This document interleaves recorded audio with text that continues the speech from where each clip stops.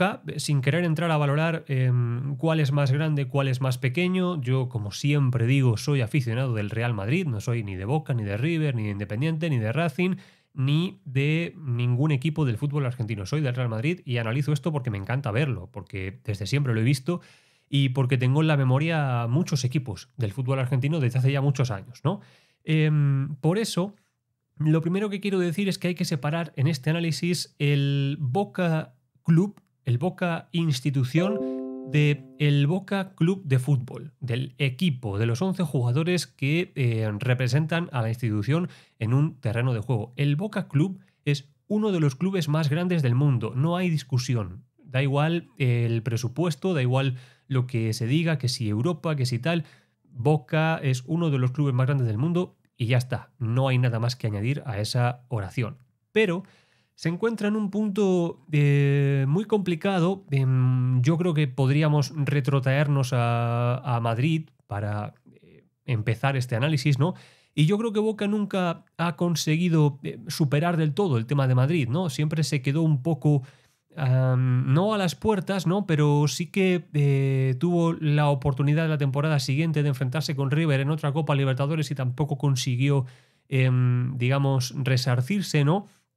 Y lo cierto es que yo no creo que perder una final de Copa Libertadores contra tu eterno rival sea el más grande de los desastres. O sea, hay clubes que han tenido una larga historia por los cuales han pasado grandes jugadores y jamás han llegado a jugar siquiera o a imaginar una Copa Libertadores, ¿no? O jugar una final.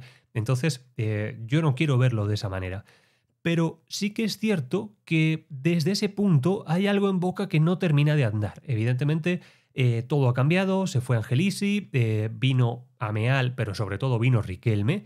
Y yo lo tengo que decir, entiendo que la gestión de Riquelme está muy marcada por lo que ocurre en el terreno de juego, porque él es el que manda, él es básicamente el que compra, el que vende, el que pone al entrenador y debe de estar contento o disgustado con lo que ocurre. Riquelme es Boca y Boca es Riquelme hoy en día y por lo tanto no le podemos hacer, digamos, o no le podemos decir, bueno, Boca juega de tal manera pero Riquelme no tiene responsabilidad. No, la tiene, es evidente que la tiene. Pero más allá de eso y más allá del juicio, digamos, de lo del día a día, a mí me gusta la figura de Riquelme. No solo por lo que fue como jugador, sino porque verdaderamente creo que representa muchas de las cosas que yo creo que son banderas de la afición al fútbol, no la afición al fútbol de Boca, sino la afición al fútbol de prácticamente cualquier club, ¿no? O sea, yo de entrada me parece bien lo que hace Riquelme, pero luego veo que es bastante difícil ordenar toda la situación cuando se trata uno de defender o se trata uno de escudar en que Boca gana campeonatos, porque es la verdad, es lo que estamos viendo. Ganó la Copa de la Liga, ganó la Liga, perfecto, pero gana campeonatos y echa a los entrenadores. Por lo tanto, hay algo que no termina de andar, hay algo que no está terminando de ser como tiene que ser, ¿no? Ya sabemos lo que pasó con la salida de Bataglia, ya sabemos el peso que tiene el famoso Consejo del Fútbol en el día a día de Boca y cómo eso determinó, yo creo que de manera más que evidente, la llegada de Bataglia, siempre muy discutido, cuando llegó, cuando estuvo y cuando se fue, y también la llegada de Ibarra, siempre muy discutido, cuando llegó, cuando estuvo y cuando se ha ido. Y en el momento en el que tú despides a un entrenador que acaba de ser campeón de liga con solo unos partidos, en el fondo lo que estás haciendo es afirmar lo que es un rumor. Y es que Boca el año pasado fue campeón, no digo sin quererlo, porque eso no tendría sentido, pero no fue la mejor versión del Boca que podía ser, no fue un equipo que enamorase con su propuesta, con su fútbol. No digo que tenga que jugar a tener la pelota, no. Tú puedes ser un equipo vertical y contragolpeador y ser bello jugando al fútbol y ser un buen equipo. O sea, no son dos cosas que estén reñidas la una con la otra, ¿no? Y en ese sentido, yo creo que más que las declaraciones de la dirigencia de Boca, lo que nos tiene que interesar son los actos de la dirigencia de Boca. E insisto, los cadáveres de Bataglia y de Ibarra están ahí. El encargado para suceder a Ibarra ha sido Almirón. Pero yo creo que esto no depende ni de Bataglia, ni de Ibarra, ni de Almirón, y que aunque viniese un triunvirato de Pep Guardiola, Jürgen Klopp y Ancelotti, por ejemplo, la situación poco iba a cambiar, porque es algo que no tiene que ver con el entrenador, o al menos no estrictamente, ¿no? El Boca Club está complicado. Está en un momento donde Riquelme sabe que Ameal llegó a la presidencia porque él iba en la candidatura. Es decir, hace unos años la carta de Riquelme era ganadora, sí o sí, en cualquier candidatura de Boca. Hoy en día lo sigue siendo, pero ya no tanto. En aquel momento quizá Riquelme era Atila y hoy ya no lo es. Hoy es uno de los generales, uno de los subalternos de Atila.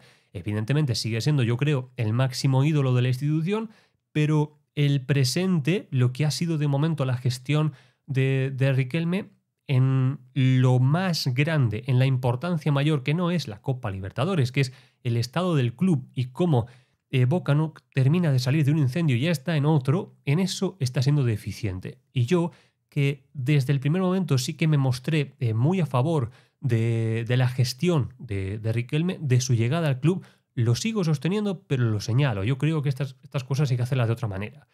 Ahora, aclarado el tema Boca Club y entendiendo y poniendo el titular, que es el que va a coronar para mí todo, que es así, es muy difícil, con todo esto tenemos que señalar que la plantilla que tiene hoy en día Boca Juniors depende de Riquelme, depende del Boca Club.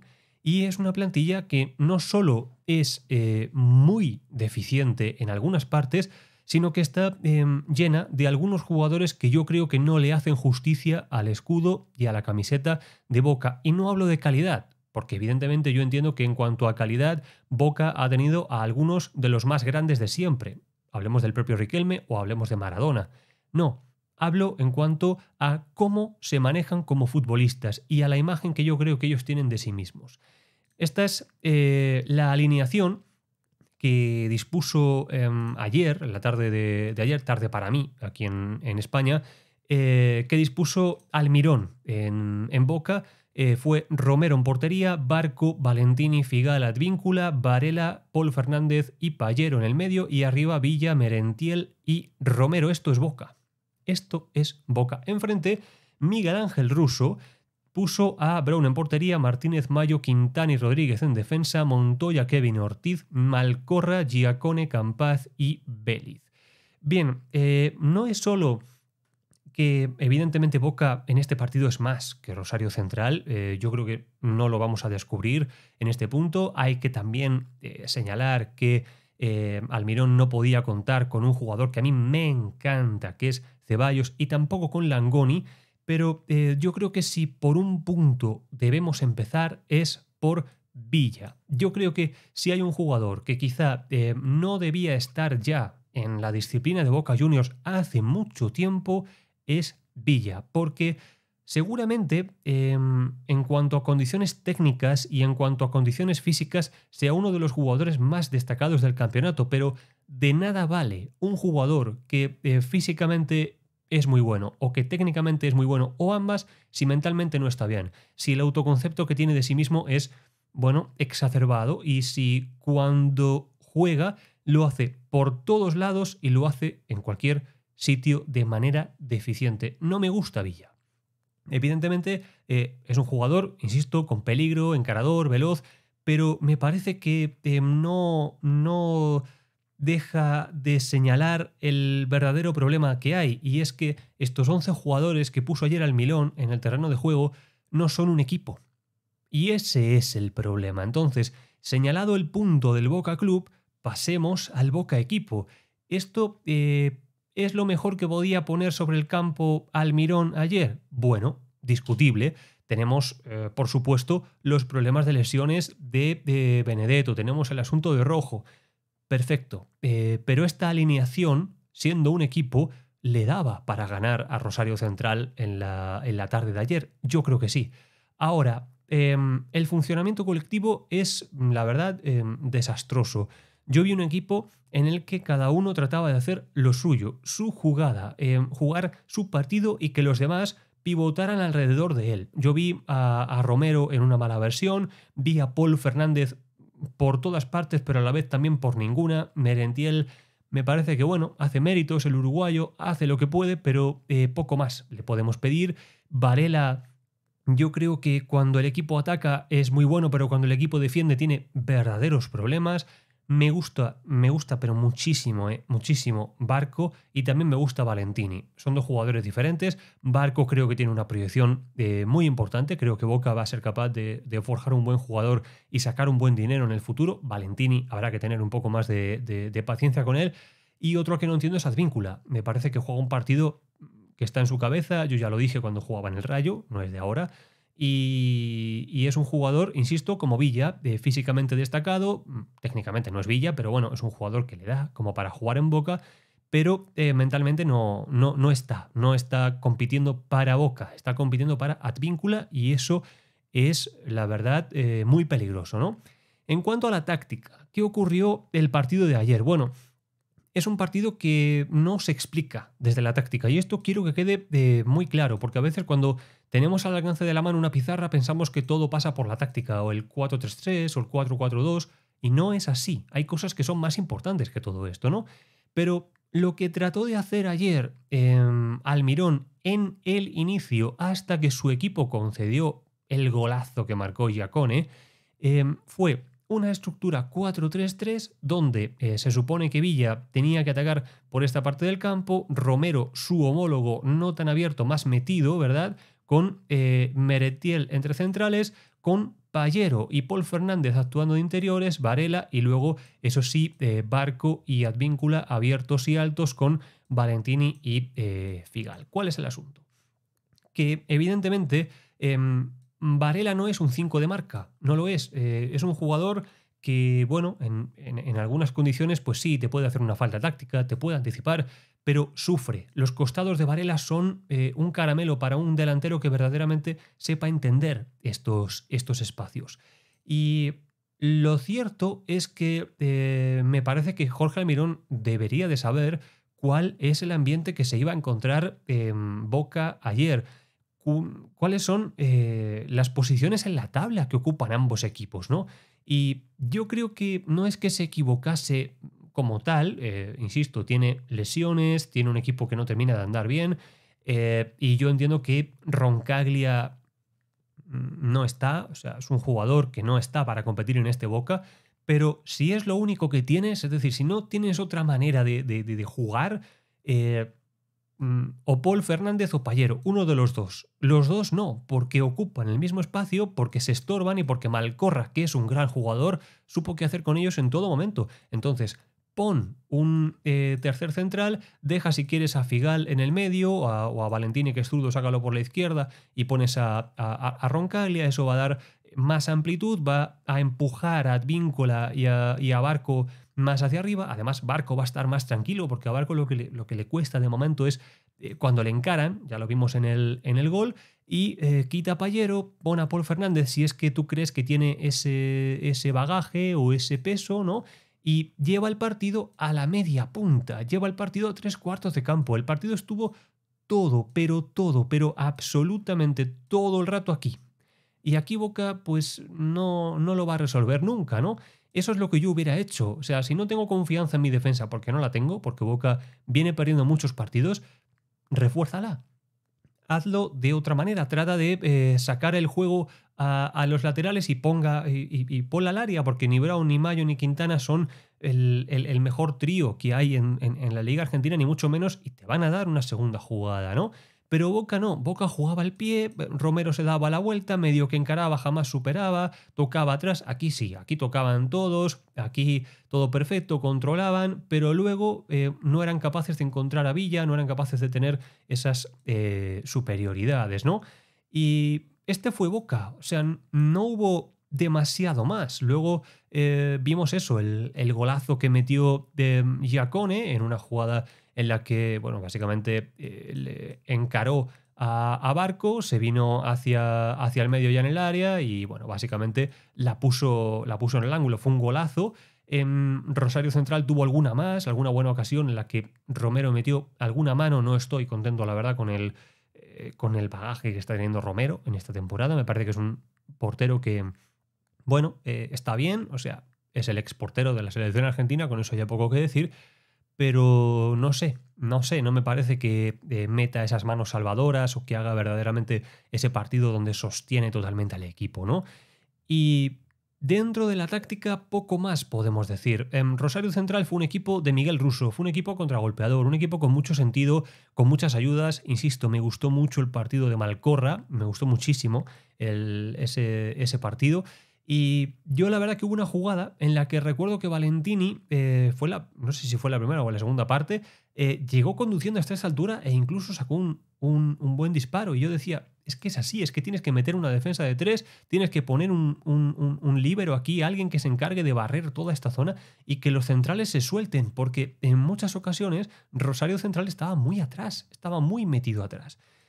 Pero insisto, este no es un partido que se explique solo desde la táctica. Este 4-3-3 que puso ayer Almirón era suficiente como para ser capaz de vencer a Rosario Central. Y no lo hizo.